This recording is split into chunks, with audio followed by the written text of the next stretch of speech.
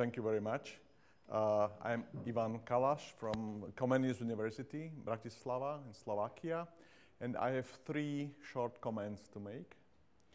I'm responsible for future teachers' education in my country, mostly for future teachers of what we call informatics, but I'm also involved in developing digital literacy of all kinds of teachers. And my first comment is that in my country, at least, I feel there is a big gap between educational research and teachers. And I think it's very important to show to our teachers how important research is for them. As we heard today from Andrea, I think, in the morning, as soon as we start asking questions, we need research methods to find proper answers.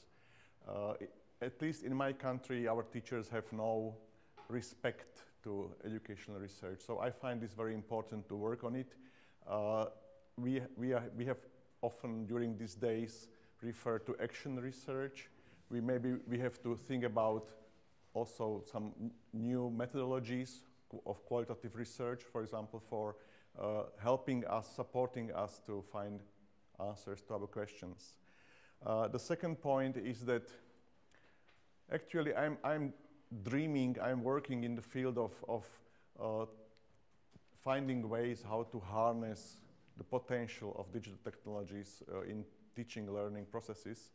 And I feel like we are sometimes missing the point. I'm referring now to educational software. I would like to mention Alan Kay and his ideas from 70s. He was dreaming about this Dynabook concept, and when there was recently an anniversary of this idea, he was asked, do we already have your Dynabook? And he said no, because of software, because we don't have the quality of software I was always dreaming about.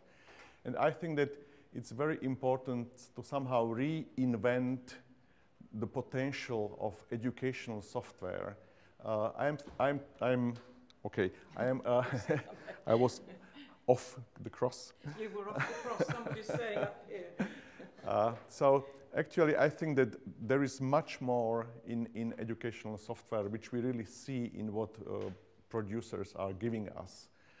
I'm again referring to tools which make it possible for children to create things, to model things, to simulate, just to create something, their products. And here I'm back to what Boženka asked about constructivism. In fact, it's even more difficult because there are 2 kinds of constructivism and constructionism, yes, invented by Seymour Papert. And actually it goes in one line with Piaget and Vygotsky. He's only stressing the importance of producing a product. Children want to learn. They are strong learners if they have chance to produce something. And we have to give them support through much better educational software than we are doing now. And my third and last comment is about programming. Actually, my background is computer science as well, many years ago.